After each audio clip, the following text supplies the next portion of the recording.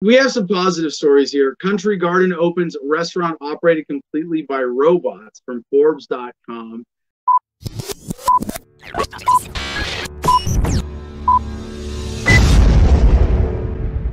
Again, maybe taking something out of the restaurant industry for the long run. I knew that this was coming.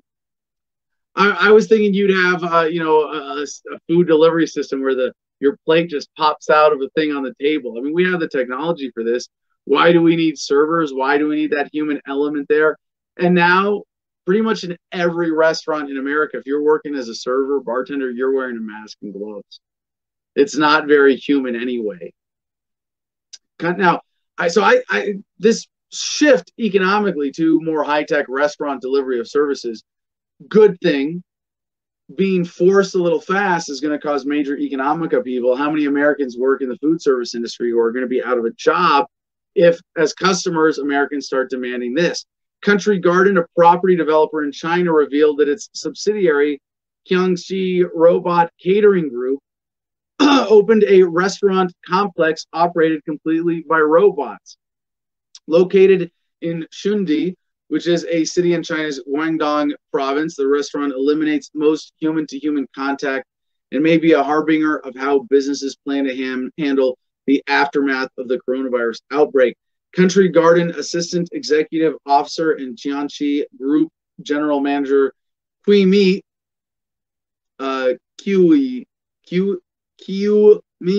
explained that Jiangxi Group has built a complete industry chain encompassing back-end supply production, the centralized kitchens, and robotic cooking alongside the operation of restaurants and the management of robots.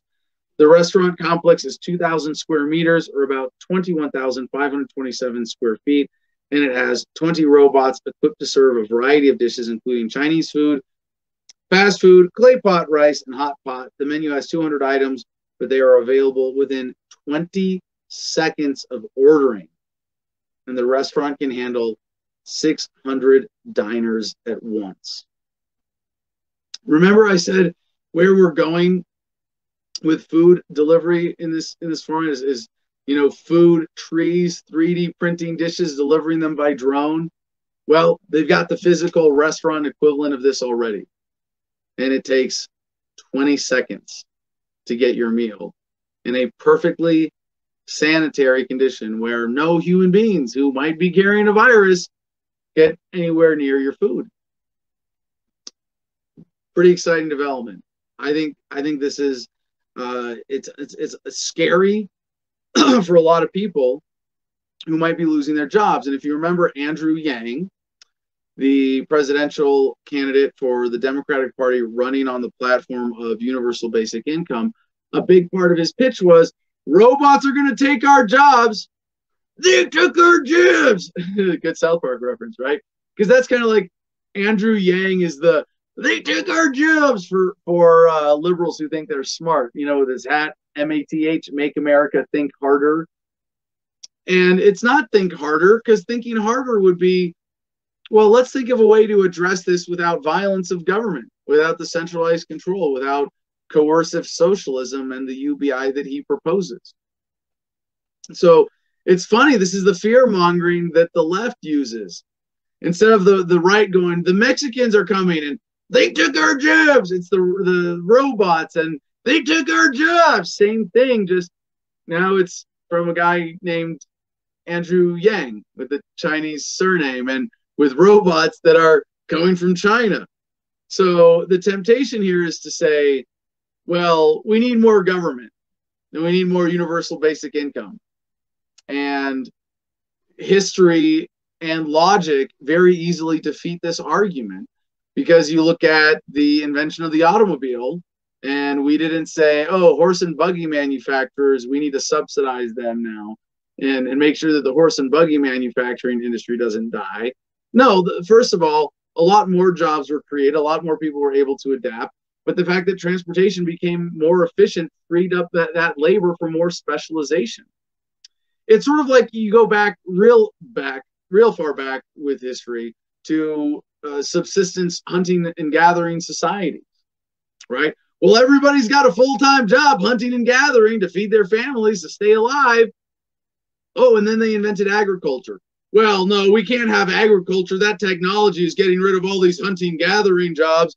And now all these people have nothing to do. Well, it's freeing them up to develop new technologies and more things and entertain the farmers who are using agriculture and create all sorts of wonderful things that advance humanity. And yes, we are facing a unique crisis with the forced unemployment crisis and the rise of the robots. I mean, even sex robots now, at least according to the Daily Star, the headline is "Sex robots will fundamentally change human existence after revolutionary upgrades." A new book, Sex Robots and Vegan Meat, has explored the world of sex robots. Its author, Jenny Kleeman, claims they are set to have a big impact on society thanks to human-like features. And we're already with pornography.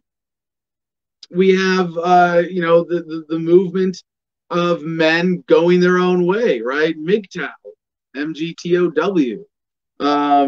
Men who say women aren't worth it. Women aren't worth the trouble. They're not worth the headache. Sex with a real woman is better than jerking off, but not enough to justify the cost. And when jerking off becomes having sex with this lovely fake woman right here, well, gee, what do you need women for at all? And if you want to make babies, well, no, you hire a surrogate mother, and maybe eventually, we'll have test tube babies that have, less health consequences or downsides than organic babies. And if you want to have a clone of yourself for a kid, that could be where this is going. But there's a more important human element that is kind of missed in all of this. Whether it's robots replacing you in the bedroom or replacing you in a restaurant, it means that we are more freed up to do more human things, to make more art, to create more ways of imagining, making our lives better. There is a scary possibility here of this going one of two ways, right? More government, more central control, or less. And overall, I'm still very confident that empowering people to break away from the evil systems that are being created to exploit us, the less those systems are likely to survive, because we have empowerment from this technology that I hope empowers us more than anything to see past these exploitation rackets. There is, however, this very scary possibility that the socialist fear-mongering that is from Republican socialists like Donald Trump and Democrat socialists like Andrew Yang, or of course any of the Democrat socialists actually in office, or who look like they might be President Joe Biden, any of the Democratic members of Congress or the Senate and Democratic governors, same thing. They took our jobs. The robots took our jobs. The Mexicans took our jobs. Therefore, we need, and the coronavirus, the Chinese took our jobs. Be afraid. Black people are coming to take your jobs with affirmative action, and Mexicans are, okay. They're going to start voting. So there is the possibility this goes the other dystopian way, where more people turn to government and we end up with a human herd of subservient wage slaves slowly dying out. Obedience equals death. And that's the great fear here, is that this may empower the eugenicists, the people who want to eliminate major portions of the human population. Now, if we needed population control and there were appropriate incentives, it wouldn't be hard to say buy people into sterility, right? We talked about the woman in Africa yesterday who had 40-something kids. She has a genetic condition, 44 kids, that makes her have litters, multiple birth, twins and triplets and quadruplets instead of singles. And she has no access to birth control. And they find this, her community finally jumped in and stopped her, right? We could do that on a bigger scale. How many people who are just like, yeah, I don't care if I have kids or not, and I'm going to get in a relationship, and I'm going to have to, oh, I have kids, whatever, no big deal. How many of those people say, hey, if I give you $1 million, can I sterilize you so I don't have to deal with your kids later? There's a natural economic way for that to happen, right?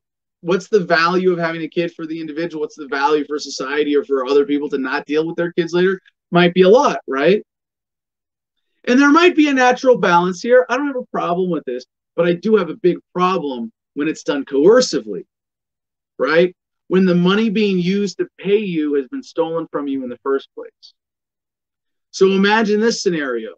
The rise of the robots comes to America, and with it, the rise of the socialist state of dependence.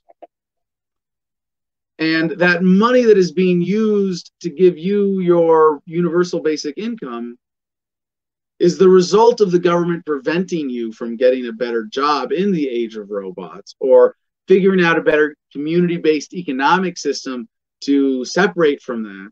And so essentially you are either being stolen from, or profits are being made from you being forced into unemployment or forced to work for a major corporation only. And then that is going to be used to pay you off to not have kids.